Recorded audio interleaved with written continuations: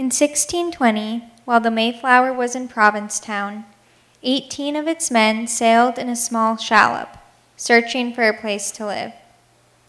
They came to present-day Eastham, where they were met by a group of Nauset.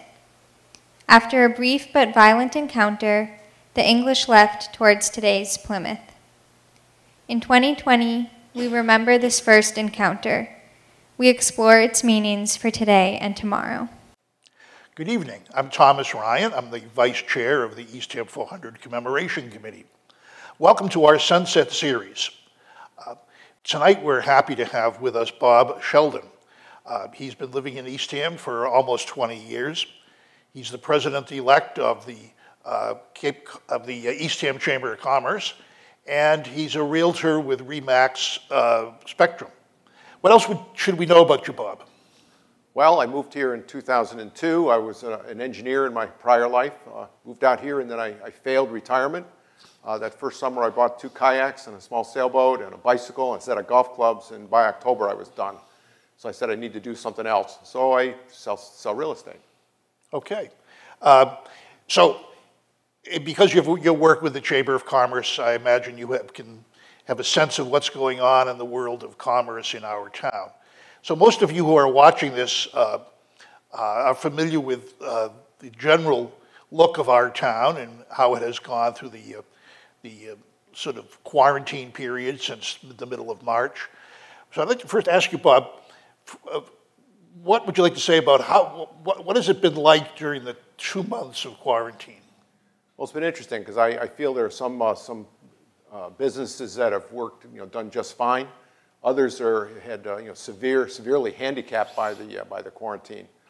Certainly, although we're all affected in one way or another, I see some of the building trades have continued just fine. I think some of the other ones, like the hospitality-based ones, are really been hurting dramatically. And then there's kind of an in-between group that have managed to adapt fairly well, although probably at a financial detriment, if you will. I see local grocery stores where you call ahead and they provide, they come to your car with the food.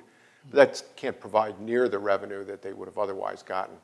Again, there's some, real estate itself, we went through a dead period, completely dead, but it started to pick up these last few weeks. So, I mean, it's going to be a mix, but there's going to be some severe winners and losers, unfortunately, as we move forward.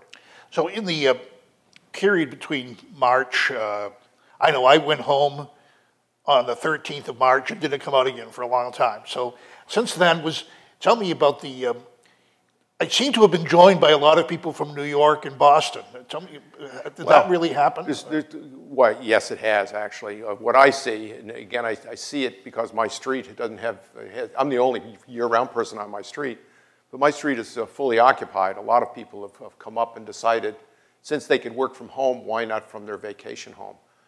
The good news, and of course the fear was that they would fill hospital beds with sick people from those other states.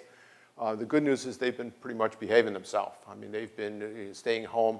They've been doing takeout and just doing things that as they should have. And when they go out, which they do, they're on the bike path or on the beach, pretty much obeying the various rules of the stay-at-home order, which is a good thing. That way, again, the hospital beds aren't all filled, and people are, like I say, pretty well behaving themselves. So I meet some of them when I go to Stop and Shop or Shaw's in the next town over, but they've been able to. The markets have been able to cope. They have. I think they struggled in the beginning because the demand wasn't for some of the things that the normal shelf stocking routines didn't apply. The other item, of course, is that I think some of their supply chains were disrupted also, and of course, most notably, good old toilet paper, which seems to be a low point of our existence here. What a famous episode that has been. So in the last couple of weeks, weather's gotten a little warmer. People would say, "Hey, my God, Memorial Day is on its way." Tell me, how has it been the last couple of weeks now? Well, I'm sure you saw the traffic this past weekend, which was Memorial Day weekend. Traffic was significantly up. I'm seeing that, again, people are venturing out. The weather The good news is the CDC has said that warmer weather is essentially good for humans versus viruses. So we're seeing people venture out, and they're going to the beaches and they're going to various places. But again, they're pretty much with the face mask, they're behaving themselves. I do see an uptick on weekenders, if you will. They're coming out, but they have to go home because there's no hotels to stay in, or stay in somebody else's house. But for the most part, they've been okay. Yeah, and I've noticed actually not just weekenders, but day trippers who are. There's some day trippers, absolutely. Yeah. And so the governor of our Commonwealth began reopening Massachusetts about a week ago with four phases, I believe. What's your the Chamber of Commerce? Do you have an official position on that, or do you have a general perspective on how that's going to go? I think other than the hardship for some businesses, I think it's not like we have an option. I think for the most part we support the governor in his plans, but again we have to be careful as to let's not be too restrictive, far more than the data provides. Now, admittedly, the governor sits in Boston, which is a worse place to be than on Cape Cod. The last few weeks, our incidences of coronavirus have been flat, which is certainly good for us. And it also is a reason why some folks are coming down, mostly those day trippers. But as far as the Chamber of Commerce, I think Jim at the Chamber of Commerce, Jim Russo, has been fabulous in providing the state-held guidelines and things, such that people can apply for the relief that they need to. And again, many of the companies really do need to apply for that relief. But we're starting to open up. I think by the end of there's four phases, but the fourth one is the new normal, if you will. By the end of the phase 3, you bring us into that new normal, which the current date would be July the 20th. I think, other than the fact that some restaurants will have to have wider spacing in the dining rooms, I think for the most part we'll feel like it's pretty close to normal again. When will the hotels like the big was the Sheraton, the big 4 Points, or the smaller? I believe they're allowed to do that starting the 8th of June, which is only 2 weeks from now.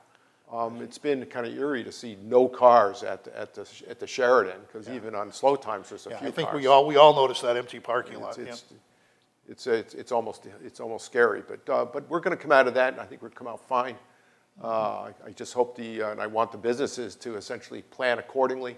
I think this is going to be a hold your own year if you can, and try not to let the virus bury you, which is going to be difficult for some companies. And I think we all aware the beaches have been open and will continue to be open for visiting. Yes, the beaches are open for casual use. The bonfires aren't going to be allowed, and there's going to be a bunch of things that the state is going to, and the federal government going to watch very closely. But on the other hand, I think we'll be able to use casually the beaches just fine. Good. So what does it mean to be the president of the Chamber of Commerce? What duties do you take on pretty soon? Oh my.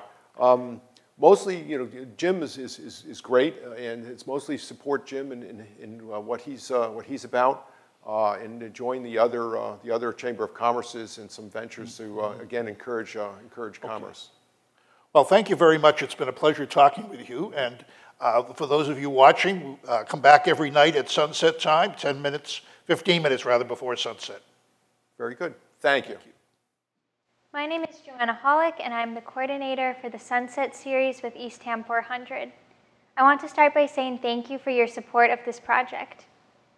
As this project moves forward, we are hoping to involve local students and have already reached out to some students at Nauset High School. If you or someone you know is a local high school or college student who's interested in participating in this project, please reach out to me at jhollick@gmail.com. We will provide you with a script to read that reflects upon the so-called first encounter between Mayflower passengers and the Nauset 400 years ago, as well as its significance and lasting impact today. We are excited to bring these videos to you each day this summer, 15 minutes before sunset.